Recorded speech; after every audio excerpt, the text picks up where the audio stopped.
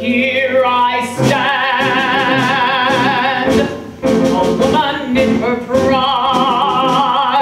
and I'm very glad that I am the woman I've come to be.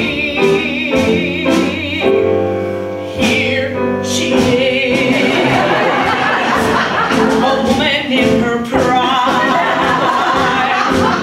and proudly does she wear the mantle of maturity. This is the face that radiates the wisdom born of laughter, hope, and tears.